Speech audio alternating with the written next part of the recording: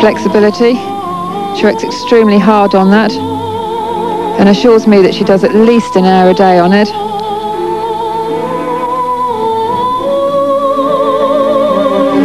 Into the combined spin, 2 rotations down to the ankles and then 2 rotations to above the knees. Good. Very slightly fell off it towards the left on the way down. Good height there.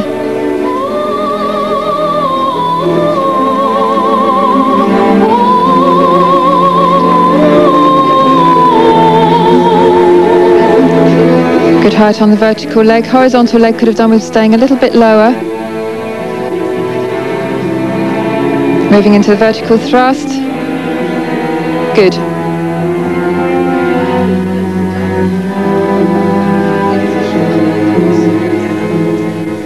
And keeping it moving back into the centre of the pool for the end.